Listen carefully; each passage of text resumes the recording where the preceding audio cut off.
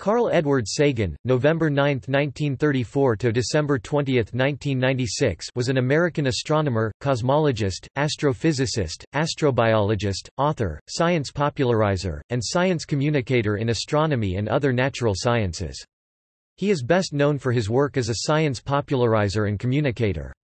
His best-known scientific contribution is research on extraterrestrial life, including experimental demonstration of the production of amino acids from basic chemicals by radiation. Sagan assembled the first physical messages sent into space, the Pioneer Plaque and the Voyager Golden Record, universal messages that could potentially be understood by any extraterrestrial intelligence that might find them. Sagan argued the now accepted hypothesis that the high surface temperatures of Venus can be attributed to and calculated using the greenhouse effect. Sagan published more than 600 scientific papers and articles and was author, co-author or editor of more than 20 books. He wrote many popular science books, such as The Dragons of Eden, Broca's Brain and Pale Blue Dot, and narrated and co-wrote the award-winning 1980 television series Cosmos, A Personal Voyage. The most widely watched series in the history of American public television, Cosmos has been seen by at least 500 million people across 60 different countries. The book Cosmos was published to accompany the series. He also wrote the science fiction novel Contact, the basis for a 1997 film of the same name. His papers, containing 595,000 items, are archived at the Library of Congress. Sagan advocated scientific skeptical inquiry and the scientific method, pioneered exobiology, and promoted the search for extraterrestrial intelligence (SETI). He spent most of his career as a professor of astronomy at Cornell University, where he directed the Laboratory for Planetary Studies. Sagan and his works received numerous awards and honors, including the NASA Distinguished Public Service Medal, the National Academy of Sciences Public Welfare Medal, the Pulitzer Prize for General Nonfiction for his book The Dragons of Eden, and, regarding Cosmos, A Personal Voyage, 2 Emmy Awards, the Peabody Award, and the Hugo Award. He married 3 times and had 5 children. After suffering from myelodysplasia, Sagan died of pneumonia at the age of 62, on December 20, 1996.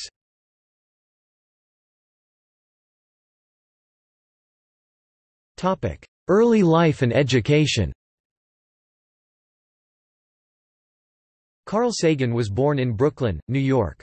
His father, Samuel Sagan, was an immigrant garment worker from Kamianets-Podilsky, then in the Russian Empire, in today's Ukraine.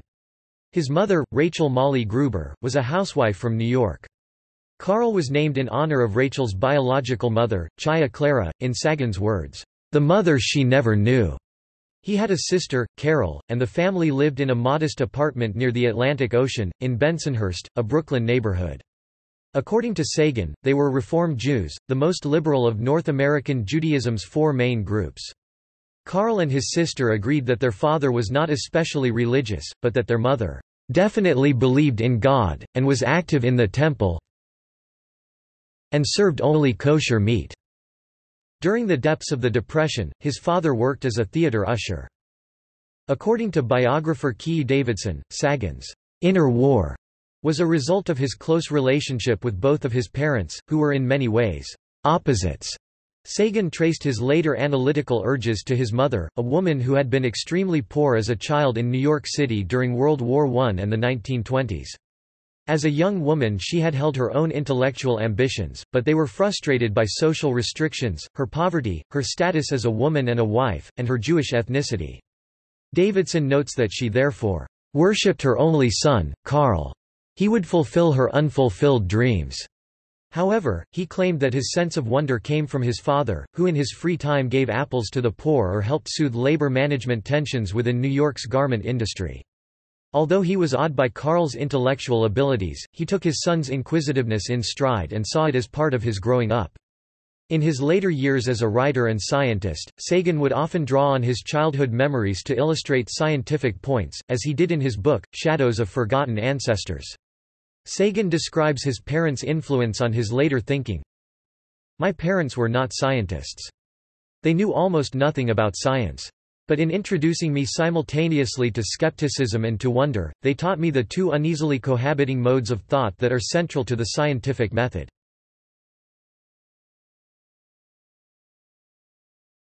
1939 World's Fair. Sagan recalls that one of his most defining moments was when his parents took him to the 1939 New York World's Fair when he was 4 years old. The exhibits became a turning point in his life. He later recalled the moving map of the America of Tomorrow exhibit. It showed beautiful highways and cloverleaves and little General Motors cars all carrying people to skyscrapers, buildings with lovely spires, flying buttresses. And it looked great. At other exhibits, he remembered how a flashlight that shone on a photoelectric cell created a crackling sound, and how the sound from a tuning fork became a wave on an oscilloscope. He also witnessed the future media technology that would replace radio, television. Sagan wrote, "Plainly, the world held wonders of a kind I had never guessed. How could a tone become a picture and light become a noise?" He also saw one of the fair's most publicized events, the burial of a time capsule at Flushing Meadows, which contained mementos of the 1930s to be recovered by Earth's descendants in a future millennium. "The time capsule thrilled Carl," writes Davidson. As an adult, Sagan and his colleagues would create similar time capsules that would be sent out into the galaxy. These were the Pioneer Plaque and the Voyager Golden Record Précis, all of which were spin-offs of Sagan's memories of the World's Fair.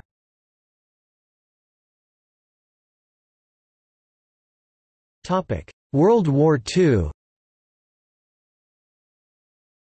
During World War II, Sagan's family worried about the fate of their European relatives. Sagan, however, was generally unaware of the details of the ongoing war. He wrote, "Sure, we had relatives who were caught up in the Holocaust. Hitler was not a popular fellow in our household. But on the other hand, I was fairly insulated from the horrors of the war." His sister, Carol, said that their mother, above all, wanted to protect Carl.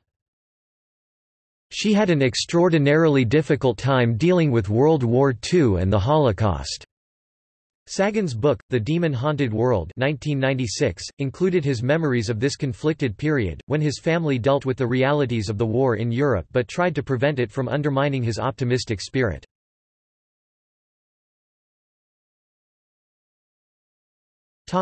Inquisitiveness about nature. Soon after entering elementary school, he began to express a strong inquisitiveness about nature.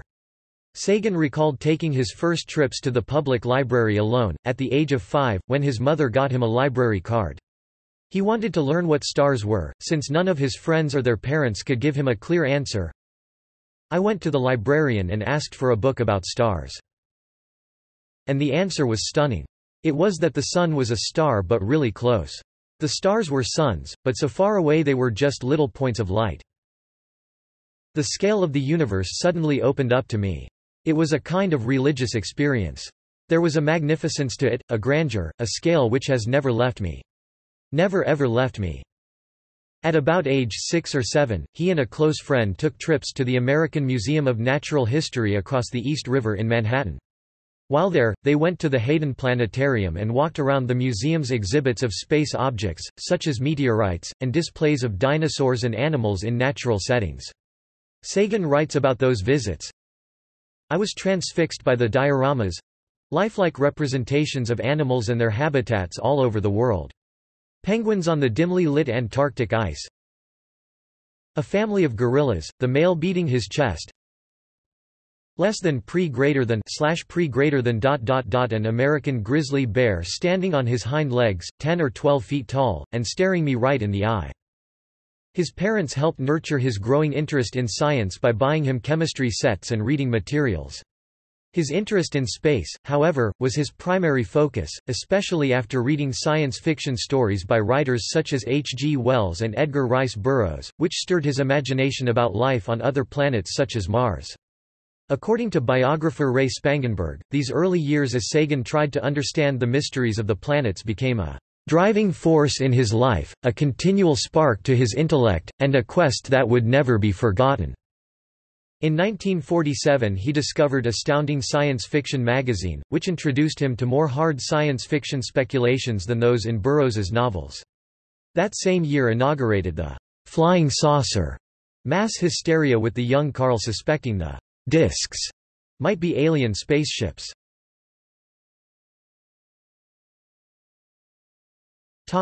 High school years. Sagan had lived in Bensonhurst where he went to David A. Booty Jr. High School. He had his bar mitzvah in Bensonhurst when he turned 13. The following year, 1948, his family moved to the nearby town of Rahway, New Jersey for his father's work, where Sagan then entered Rahway High School. He graduated in 1951. Rahway was an older industrial town, and the Sagans were among its few Jewish families. Sagan was a straight-A student but was bored due to unchallenging classes and uninspiring teachers. His teachers realized this and tried to convince his parents to send him to a private school, the administrator telling them, "This kid ought to go to a school for gifted children, he has something really remarkable." This they couldn't do, partly because of the cost. Sagan was made president of the school's chemistry club, and at home he set up his own laboratory. He taught himself about molecules by making cardboard cutouts to help him visualize how molecules were formed. "I found that about as interesting as doing chemical experiments," he said. Sagan remained mostly interested in astronomy as a hobby, and in his junior year made it a career goal after he learned that astronomers were paid for doing what he always enjoyed. "That was a splendid day when I began to suspect that if I tried hard I could do astronomy full-time, not just part-time." Before the end of high school, he entered an essay contest in which he posed the question of whether human contact with advanced life forms from another planet might be as disastrous for people on Earth as it was for Native Americans when they first had contact with Europeans. The subject was considered controversial, but his rhetorical skill won over the judges and they awarded him first prize. By graduation, his classmates had voted him most likely to succeed and put him in line to be valedictorian.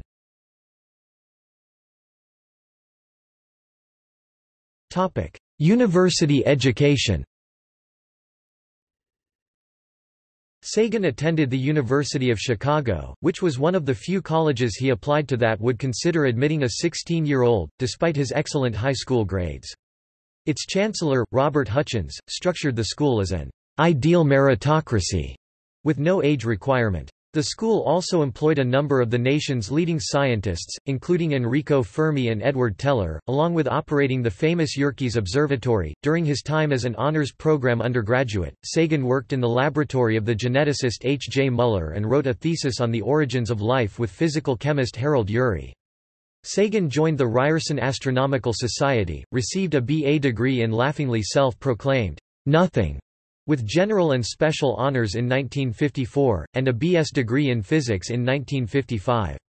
He went on to earn a M.S. degree in physics in 1956, before earning a Ph.D. degree in 1960 with his thesis Physical Studies of Planets submitted to the Department of Astronomy and Astrophysics. He used the summer months of his graduate studies to work with his dissertation director, planetary scientist Gerard Kuiper, as well as physicist George Gamow, and chemist Melvin Calvin.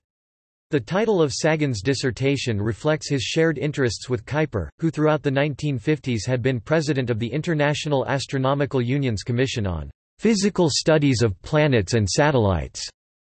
In 1958, the two worked on the classified military project A119, the secret Air Force plan to detonate a nuclear warhead on the Moon. Sagan had a top secret clearance at the U.S. Air Force and a secret clearance with NASA. While working on his doctoral dissertation, Sagan revealed U.S. government classified titles of two Project A119 papers when he applied for a University of California at Berkeley scholarship in 1959.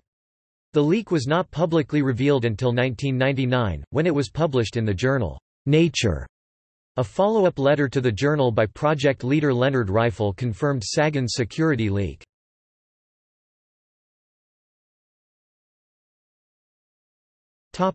Career and research. From 1960 to 1962 Sagan was a Miller Fellow at the University of California, Berkeley. Meanwhile, he published an article in 1961 in the journal Science on the atmosphere of Venus, while also working with NASA's Mariner 2 team, and served as a planetary sciences consultant to the RAND Corporation. After the publication of Sagan's science article, in 1961 Harvard University astronomers Fred Whipple and Donald Menzel offered Sagan the opportunity to give a colloquium at Harvard, and they subsequently offered him a lecturer position at the institution. Sagan instead asked to be made an assistant professor, and eventually Whipple and Menzel were able to convince Harvard to offer Sagan the assistant professor position he requested. Sagan lectured, performed research, and advised graduate students at the institution from 1963 until 1968, as well as working at the Smithsonian Astrophysical Observatory, also located in Cambridge, Massachusetts. In 1968, Sagan was denied tenure at Harvard. He later indicated the decision was very much unexpected. The tenure denial has been blamed on several factors, including that he focused his interests too broadly across a number of areas while the norm in academia is to become a renowned expert in a narrow specialty, and perhaps because of his well-publicized scientific advocacy, which some scientists perceived as borrowing the ideas of others for little more than self-promotion. An advisor from his years as an undergraduate student, Harold Urey, wrote a letter to the tenure committee recommending strongly against tenure for Sagan. Long before the ill-fated tenure process, Cornell University astronomer Thomas Gold had courted Sagan to move to Ithaca, New York and join the faculty at Cornell. Following the denial of tenure from Harvard, Sagan accepted Gold's offer and remained a faculty member at Cornell for nearly 30 years until his death in 1996. Unlike Harvard, the smaller and more laid-back astronomy department at Cornell welcomed Sagan's growing celebrity status. Following 2 years as an associate professor, Sagan became a full professor at Cornell in 1970, and directed the Laboratory for Planetary Studies there. From 1972 to 1981, he was associate director of the Center for Radiophysics and Space Research at Cornell. In 1976, he became the David Duncan Professor of Astronomy and Space Sciences, a position he held for the remainder of his life. Sagan was associated with the U.S. space program from its inception. From the 1950s onward, he worked as an advisor to NASA, where one of his duties included briefing the Apollo astronauts before their flights to the Moon. Sagan contributed to many of the robotic spacecraft missions that explored the Solar System, arranging experiments on many of the expeditions. Sagan assembled the first physical message that was sent into space, a gold anodized plaque, attached to the space probe Pioneer 10, launched in 1972. Pioneer 11, also carrying another copy of the plaque, was launched the following year. He continued to refine his designs. The most elaborate message he helped to develop and assemble was the Voyager Golden Record that was sent out with the Voyager space probes in 1977. Sagan often challenged the decisions to fund the Space Shuttle and the International Space Station at the expense of further robotic missions.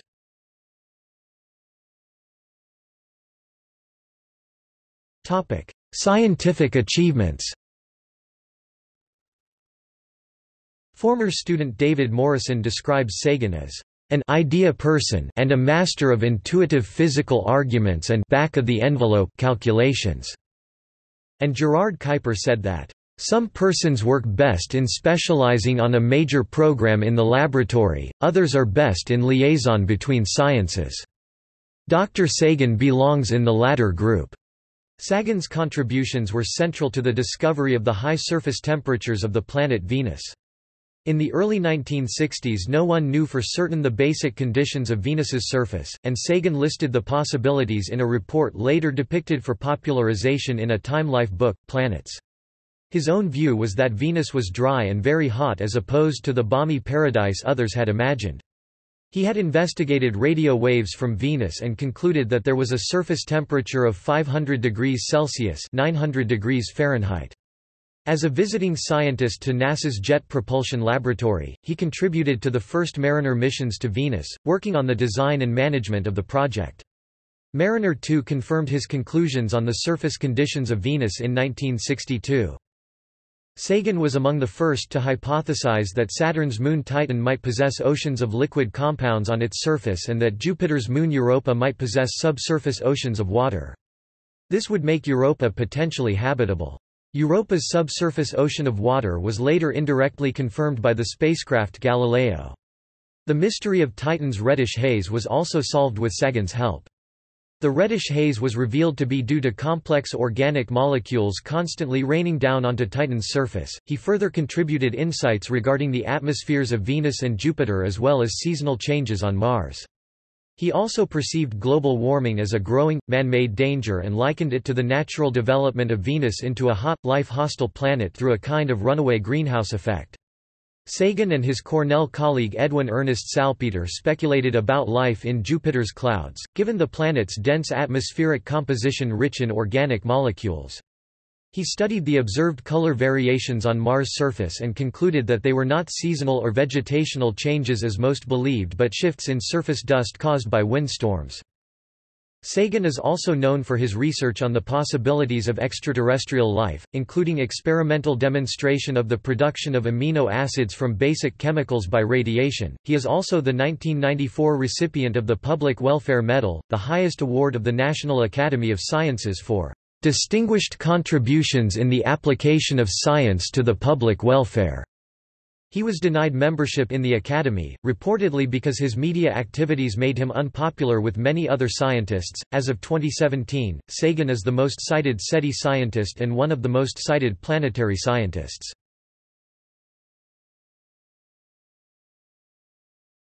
Topic: Cosmos, popularizing science on TV. In 1980, Sagan co-wrote and narrated the award-winning 13-part PBS television series, Cosmos, A Personal Voyage, which became the most widely watched series in the history of American public television. The show has been seen by at least 500 million people across 60 different countries. The book, Cosmos, written by Sagan, was published to accompany the series. Because of his earlier popularity as a science writer from his best-selling books, including The Dragons of Eden, which won him a Pulitzer Prize in 1977, he was asked to write and narrate the show. It was targeted to a general audience of viewers who Sagan felt had lost interest in science, partly due to a stifled educational system. Each of the 13 episodes was created to focus on a particular subject or person, thereby demonstrating the synergy of the universe. They covered a wide range of scientific subjects including the origin of life and a perspective of humans' place on Earth. The show won an Emmy along with a Peabody Award, and transformed Sagan from an obscure astronomer into a pop culture icon.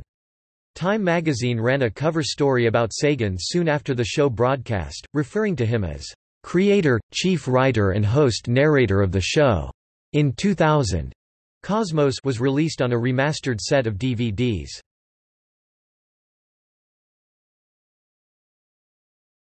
Topic: Billions and Billions.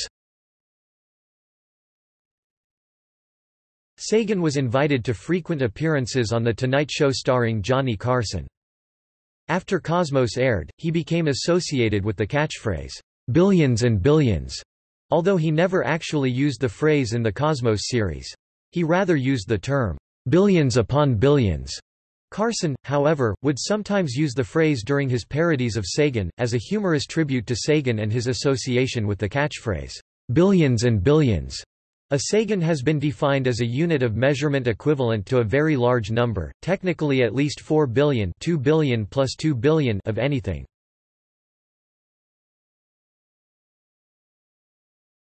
Topic: Scientific and critical thinking advocacy. Sagan's ability to convey his ideas allowed many people to understand the cosmos better, simultaneously emphasizing the value and worthiness of the human race, and the relative insignificance of the Earth in comparison to the universe. He delivered the 1977 series of Royal Institution Christmas lectures in London. Sagan was a proponent of the search for extraterrestrial life. He urged the scientific community to listen with radio telescopes for signals from potential intelligent extraterrestrial life forms. Sagan was so persuasive that by 1982 he was able to get a petition advocating SETI published in the journal Science, signed by 70 scientists, including 7 Nobel Prize winners. This signaled a tremendous increase in the respectability of a then controversial field. Sagan also helped Frank Drake write the Arecibo message, a radio message beamed into space from the Arecibo Radio Telescope on November 16, 1974, aimed at informing potential extraterrestrials about Earth. Sagan was Chief Technology Officer of the professional planetary research journal Icarus for 12 years. He co-founded the Planetary Society, and was a member of the SETI Institute Board of Trustees. Sagan served as chairman of the Division for Planetary Science of the American Astronomical Society, as president of the Planetology section of the American Geophysical Union, and as chairman of the Astronomy section of the American Association for the Advancement of Science (AAAS).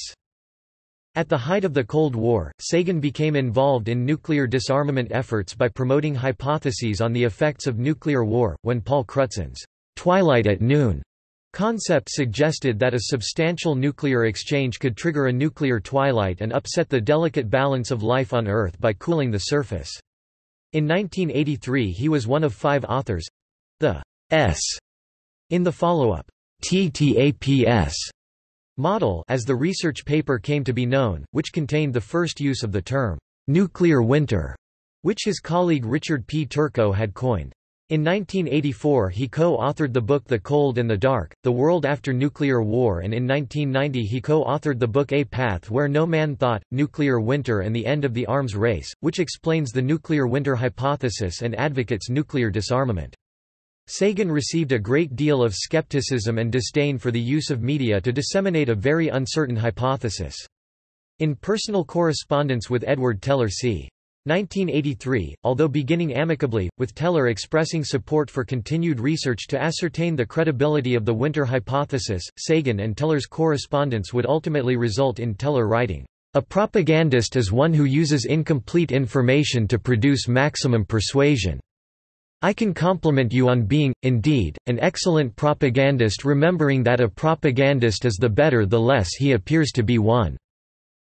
Biographers of Sagan would also comment that from a scientific viewpoint, nuclear winter was a low point for Sagan, although, politically speaking, it popularized his image amongst the public. Sagan also wrote books to popularize science, such as Cosmos, which reflected and expanded upon some of the themes of A Personal Voyage and became the best-selling science book ever published in English, The Dragons of Eden, Speculations on the Evolution of Human Intelligence, which won a Pulitzer Prize, and Broca's Brain, Reflections on the Romance of Science. Sagan also wrote the best-selling science fiction novel Contact in 1985, based on a film treatment he wrote with his wife in 1979, but he did not live to see the book's 1997 motion picture adaptation, which starred Jodie Foster and won the 1998 Hugo Award for Best Dramatic Presentation. Sagan wrote a sequel to Cosmos, Pale Blue Dot, A Vision of the Human Future in Space, which was selected as a notable book of 1995 by The New York Times. He appeared on PBS's Charlie Rose program in January 1995. Sagan also wrote the introduction for Stephen Hawking's bestseller, A Brief History of Time. Sagan was also known for his popularization of science, his efforts to increase scientific understanding among the general public, and his positions in favor of scientific skepticism and against pseudoscience, such as his debunking of the Betty and Barney Hill abduction. To mark the 10th anniversary of Sagan's death, David Morrison, a former student of Sagan's, recalled, "Sagan's immense contributions to planetary research, the public understanding of science, and the skeptical movement." In Skeptical Inquirer. Following Saddam Hussein's threats to light Kuwait's oil wells on fire in response to any physical challenge to Iraqi control of the oil assets, Sagan, together with his TTAPS colleagues and Paul Crutzen, warned in January 1991 in the Baltimore Sun and Wilmington Morning Star newspapers that if the fires were left to burn over a period of several months, enough smoke from the 600 or so 1991 Kuwaiti oil fires might get so high as to disrupt agriculture in much of South Asia, and that this possibility should affect the war plans. These claims were also the subject of a televised debate between Sagan and physicist Fred Singer on the 22nd of January, aired on the ABC News program Nightline. In the televised debate, Sagan argued that the effects of the smoke would be similar to the effects of a nuclear winter, with Singer arguing to the contrary. After the debate, the fires burnt for many months before extinguishing efforts were complete. The results of the smoke did not produce continental-sized cooling. Sagan later conceded in The Demon-Haunted World that the prediction did not turn out to be correct. It was pitch black at noon and temperatures dropped 4 degrees to 6 degrees Celsius over the Persian Gulf, but not much smoke reached stratospheric altitudes and Asia was spared. In his later years, Sagan advocated the creation of an organized search for asteroids, near-Earth objects (NEOs) that might impact the Earth, but to forestall or postpone developing the technological methods that would be needed to defend against them.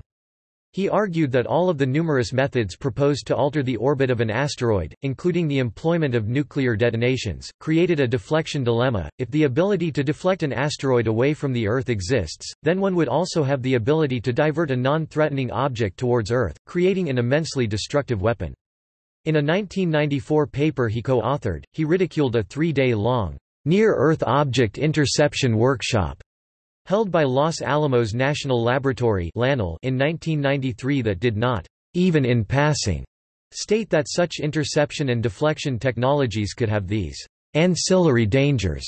Sagan remained hopeful that the natural neo-impact threat, and the intrinsically double-edged essence of the methods to prevent these threats, would serve as a new and potent motivation to maturing international relations, later acknowledging that, with sufficient international oversight, in the future a work our way up approach to implementing nuclear explosive deflection methods could be fielded, and when sufficient knowledge was gained, to use them to aid in mining asteroids.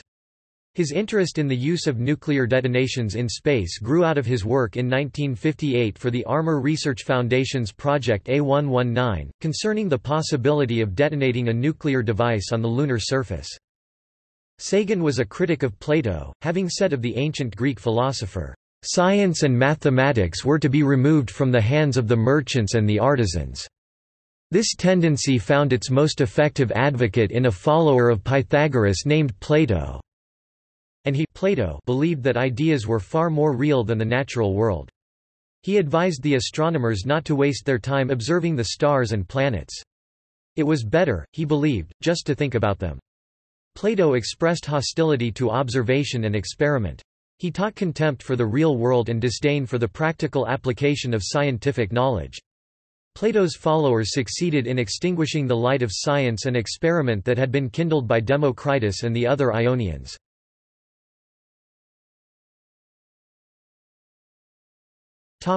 Popularizing science. Speaking about his activities in popularizing science, Sagan said that there were at least 2 reasons for scientists to share the purposes of science and its contemporary state. Simple self-interest was one. Much of the funding for science came from the public, and the public therefore had the right to know how the money was being spent. If scientists increased public admiration for science, there was a good chance of having more public supporters. The other reason was the excitement of communicating one's own excitement about science to others.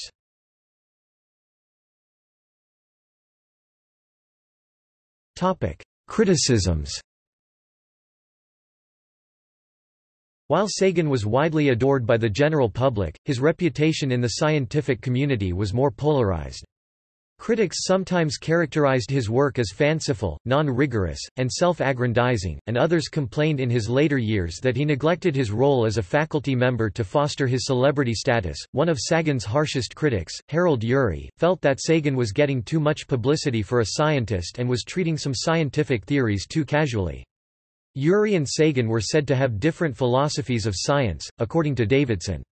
While Urey was an old-time empiricist who avoided theorizing about the unknown, Sagan was by contrast willing to speculate openly about such matters.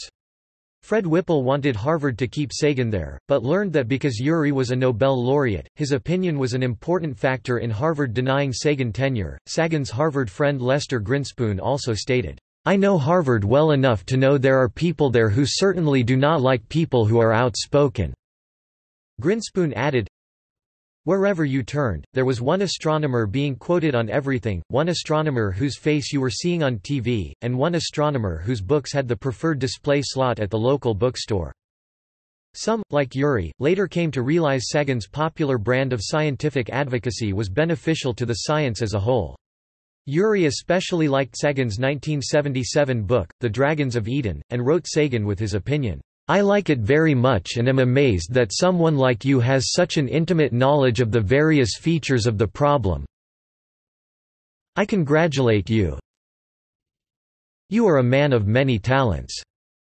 Sagan was accused of borrowing some ideas of others for his own benefit, and countered these claims by explaining that the misappropriation was an unfortunate side effect of his role as a science communicator and explainer, and that he attempted to give proper credit whenever possible.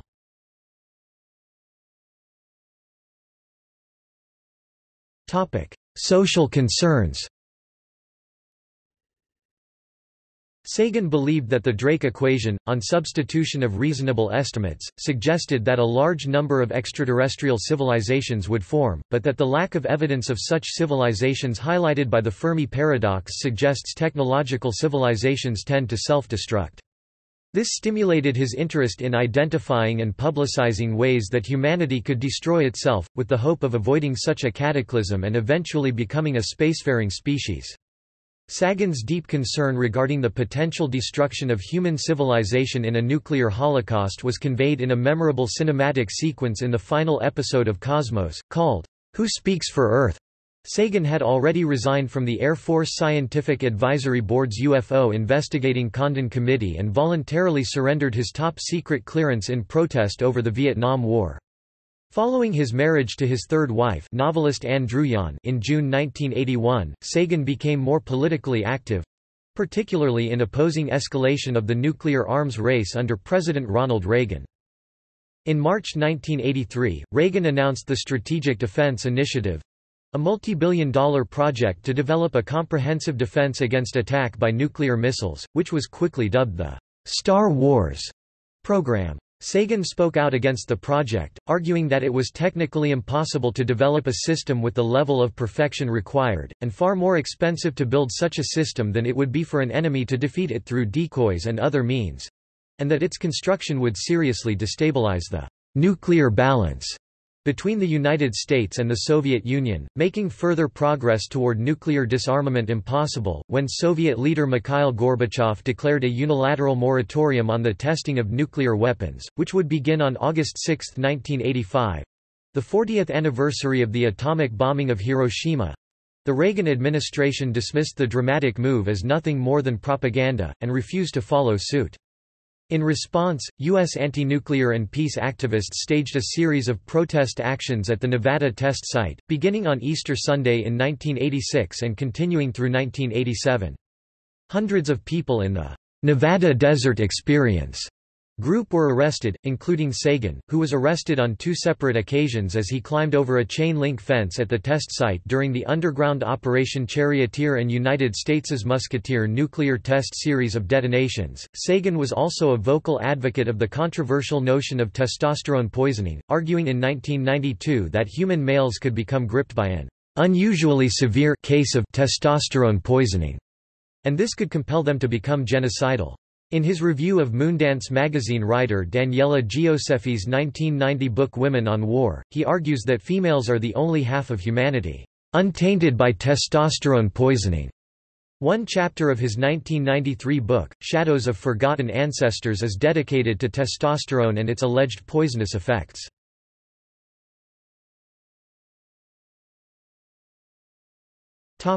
Personal life and beliefs. Sagan was married 3 times. In 1957, he married biologist Lynn Margulis. The couple had 2 children, Jeremy and Dorian Sagan. After Carl Sagan and Margulis divorced, he married artist Linda Salzman in 1968 and they also had a child together, Nick Sagan. During these marriages, Carl Sagan focused heavily on his career, a factor which may have contributed to Sagan's first divorce. In 1981, Sagan married author Anne Druyan and they later had 2 children, Alexandra and Samuel Sagan. Carl Sagan and Druyan remained married until his death in 1996. He lived in an Egyptian revival house in Ithaca perched on the edge of a cliff that had formerly been the headquarters of a Cornell secret society. Isaac Asimov described Sagan as one of only 2 people he ever met whose intellect surpassed his own. The other, he claimed, was the computer scientist and artificial intelligence expert Marvin Minsky. Sagan wrote frequently about religion and the relationship between religion and science, expressing his skepticism about the conventional conceptualization of God as a sapient being. For example, some people think God is an outsized, light-skinned male with a long white beard, sitting on a throne somewhere up there in the sky, busily tallying the fall of every sparrow. Others, for example Baruch Spinoza and Albert Einstein, considered God to be essentially the sum total of the physical laws which describe the universe. I do not know of any compelling evidence for anthropomorphic patriarchs controlling human destiny from some hidden celestial vantage point, but it would be madness to deny the existence of physical laws. In another description of his view on the concept of God, Sagan emphatically wrote, "The idea that God is an oversized white male with a flowing beard who sits in the sky and tallies the fall of every sparrow is ludicrous. But if by God one means the set of physical laws that govern the universe, then clearly there is such a God. This God is emotionally unsatisfying. It does not make much sense to pray to the law of gravity." On atheism, Sagan commented in 1981, "An atheist is someone who is certain that God does not exist, someone who has compelling evidence against the existence of God. I know of no such compelling evidence. Because God can be relegated to remote times and places and to ultimate causes, we would have to know a great deal more about the universe than we do now to be sure that no such God exists. To be certain of the existence of God and to be certain of the non-existence of God seem to me to be the confident extremes in a subject so riddled with doubt and uncertainty as to inspire very little confidence indeed." Sagan also commented on Christianity and the Jefferson Bible, stating, "My longtime view about Christianity is that it represents an amalgam of two seemingly immiscible parts, the religion of Jesus and the religion of Paul. Thomas Jefferson attempted to excise the Pauline parts of the New Testament. There wasn't much left when he was done, but it was an inspiring document." Regarding spirituality and its relationship with science, Sagan stated, "Spirit comes from the Latin word to breathe. What we breathe is air, which is certainly matter, however thin. Despite usage to the contrary, there is no necessary implication in the word spiritual that we are talking of anything other than matter, including the matter of which the brain is made, or anything outside the realm of science. On occasion, I will feel free to use the word. Science is not only compatible with spirituality, it is a profound source of spirituality. When we recognize our place in an immensity of light years and in the passage of ages, when we grasp the intricacy, beauty, and subtlety of life, then that soaring feeling, that sense of elation and humility combined, is surely spiritual."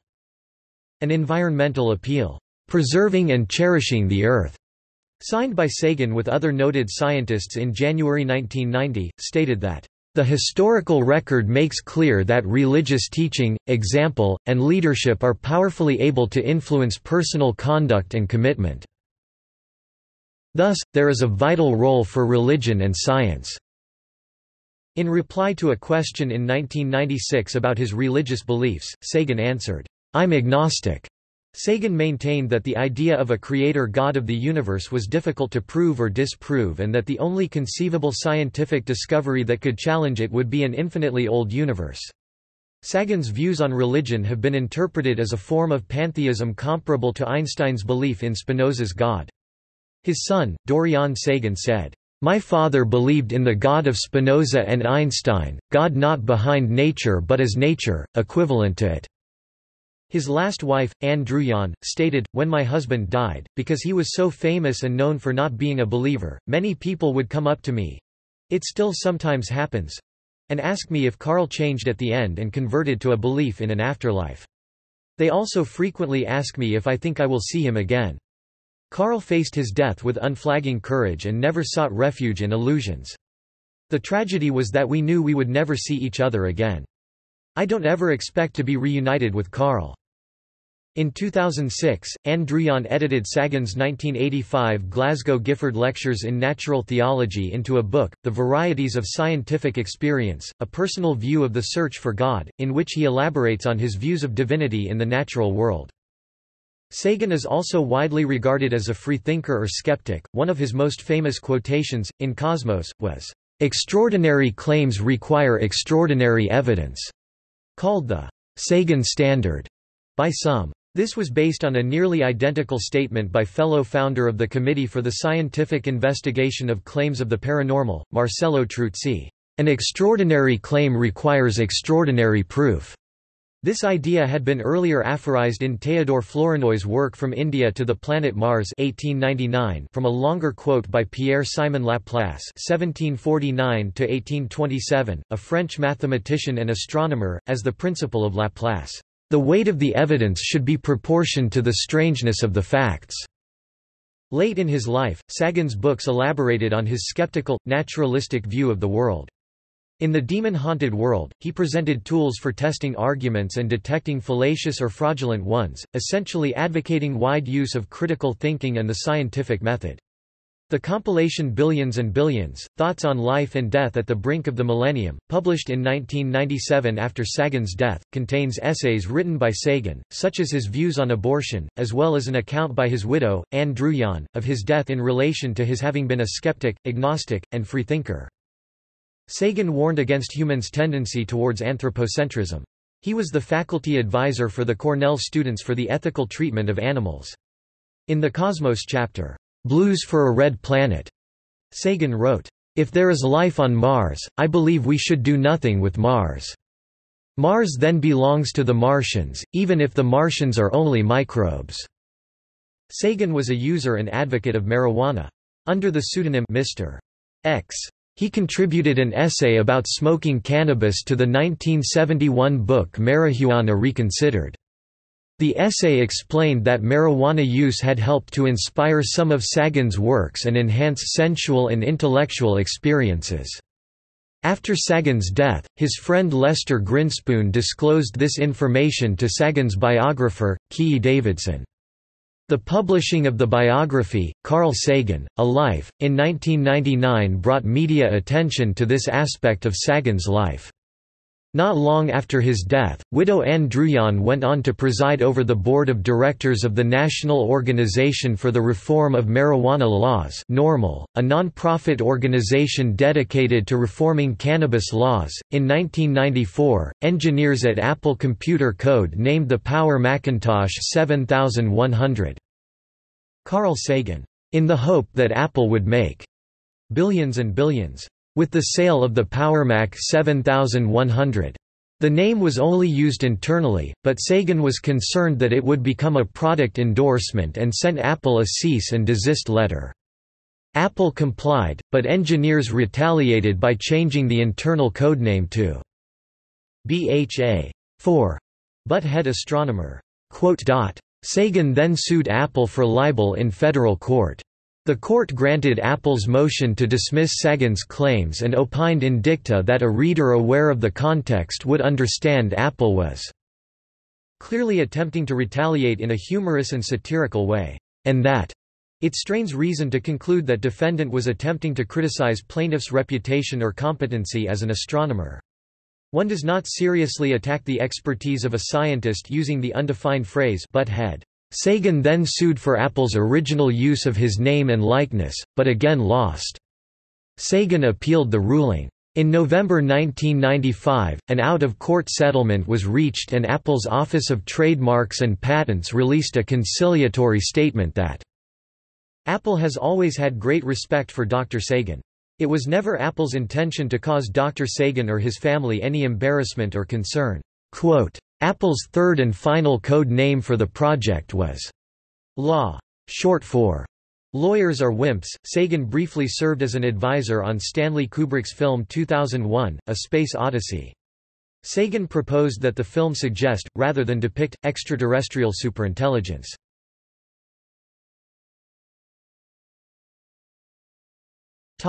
Sagan and UFOs.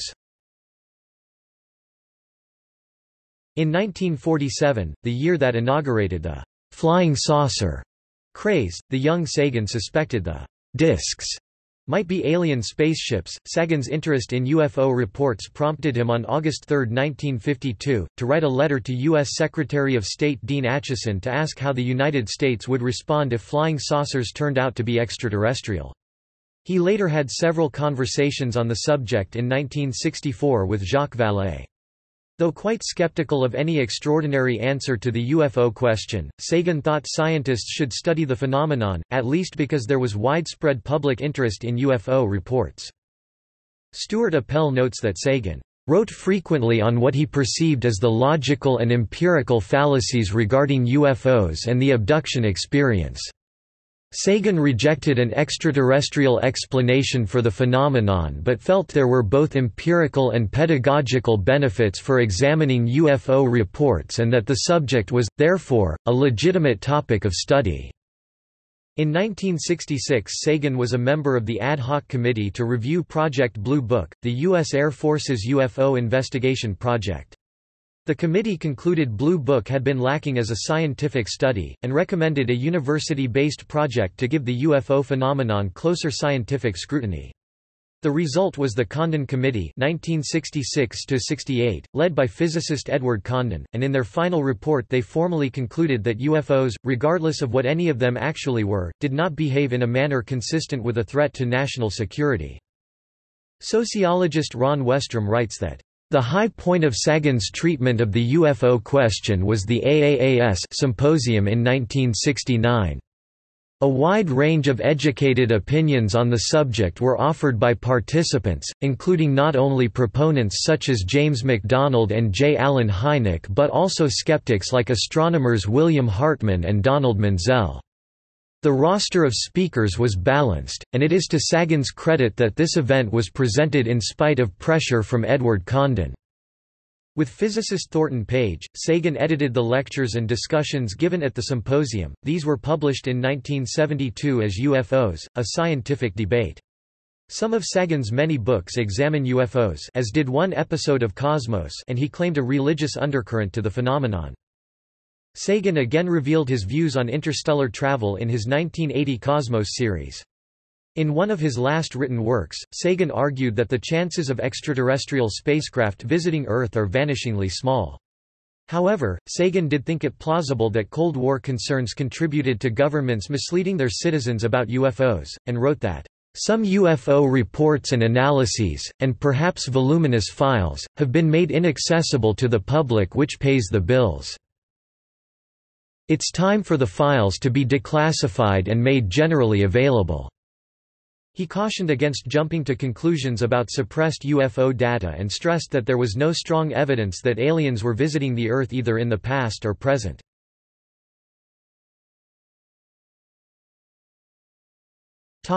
Sagan's paradox. Sagan's contribution to the 1969 symposium was an attack on the belief that UFOs are piloted by extraterrestrial beings. Applying several logical assumptions, see Drake equation, Sagan calculated the possible number of advanced civilizations capable of interstellar travel to be about 1 million. He projected that any civilization wishing to check on all the others on a regular basis of, say, once a year would have to launch 10,000 spacecraft annually. Not only does that seem like an unreasonable number of launchings, but it would take all the material in 1% of the universe's stars to produce all the spaceships needed for all the civilizations to seek each other out. To argue that the Earth was being chosen for regular visitations, Sagan said, one would have to assume that the planet is somehow unique. And that assumption goes exactly against the idea that there are lots of civilizations around. Because if there are, then our sort of civilization must be pretty common. And if we're not pretty common, then there aren't going to be many civilizations advanced enough to send visitors. This argument, which some called Sagan's paradox, helped to establish a new school of thought, the belief that extraterrestrial life exists but has nothing to do with UFOs. The new belief had a salutary effect on UFO studies. It helped separate researchers who wanted to identify unidentified flying objects from those who wanted to identify their pilots. And it gave scientists opportunities to search the universe for intelligent life unencumbered by the stigma associated with UFOs.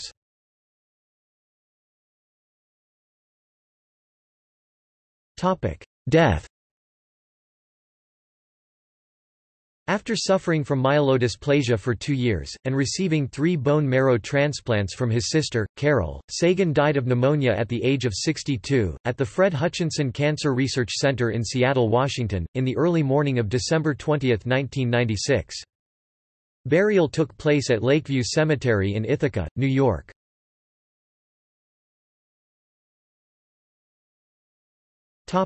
Awards and honors.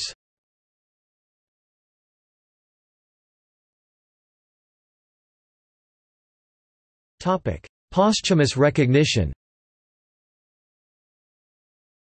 The 1997 movie Contact, based on Sagan's novel of the same name and finished after his death, ends with the dedication, "For Carl." His photo can also be seen at 59–23 in the film. In 1997 the Sagan Planet Walk was opened in Ithaca, New York. It is a walking-scale model of the Solar System, extending 1.2 kilometers from the center of the Commons in downtown Ithaca to the Science Center, a hands-on museum. The exhibition was created in memory of Carl Sagan, who was an Ithaca resident and Cornell professor. Professor Sagan had been a founding member of the museum's advisory board. The landing site of the unmanned Mars Pathfinder spacecraft was renamed the Carl Sagan Memorial Station on July 5, 1997. Asteroid 2709 Sagan is named in his honor, as is the Carl Sagan Institute for the Search of Habitable Planets. Sagan's son, Nick Sagan, wrote several episodes in the Star Trek franchise. In an episode of Star Trek, Enterprise entitled, Terra Prime, a quick shot is shown of the relic rover Sojourner, part of the Mars Pathfinder mission, placed by a historical marker at Carl Sagan Memorial Station on the Martian surface. The marker displays a quote from Sagan, "Whatever the reason you're on Mars, I'm glad you're there, and I wish I was with you." Sagan's student Steve Squires led the team that landed the rover's Spirit and Opportunity successfully on Mars in 2004. On November 9, 2001, on what would have been Sagan's 67th birthday, the Ames Research Center dedicated the site for the Carl Sagan Center for the Study of Life in the Cosmos. Carl was an incredible visionary, and now his legacy can be preserved and advanced by a 21st-century research and education laboratory committed to enhancing our understanding of life in the universe and furthering the cause of space exploration for all time, said NASA Administrator Daniel Goldin. Anne Druyan was at the center as it opened its doors on October 22, 2006. Sagan has at least 3 awards named in his honor. The Carl Sagan Memorial Award, presented jointly since 1997 by the American Astronomical Society and the Planetary Society. The Carl Sagan Medal for Excellence in Public Communication in Planetary Science, presented since 1998 by the American Astronomical Society's Division for Planetary Sciences (AAS-DPS) for outstanding communication by an active planetary scientist to the general public. Carl Sagan was one of the original organizing committee members of the DPS, and the Carl Sagan Award for Public Understanding of Science, presented by the Council of Scientific Society Presidents (CSSP). Sagan was the first recipient of the CSSP award in 1993. August 2007, the Independent Investigations Group (IIG) awarded Sagan posthumously a Lifetime Achievement Award. This honor has also been awarded to Harry Houdini and James Randi. Beginning in 2009, a musical project known as Symphony of Science sampled several excerpts of Sagan from his series Cosmos and remixed them to electronic music. To date, the videos have received over 21 million views worldwide on YouTube. The 2014 Swedish science fiction short film Wanderers uses excerpts of Sagan's narration of his book Pale Blue Dot, played over digitally created visuals of humanity's possible future expansion into outer space. In February 2015, the Finnish-based symphonic metal band Nightwish released the song Sagan as a non-album bonus track for their single Alan. The song, written by the band's songwriter, composer, keyboardist Tuomas Holopainen, is an homage to the life and work of the late Carl Sagan. In August 2015, it was announced that a biopic of Sagan's life was being planned by Warner Brothers.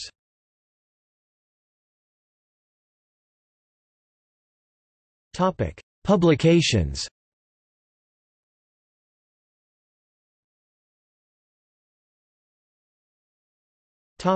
See also: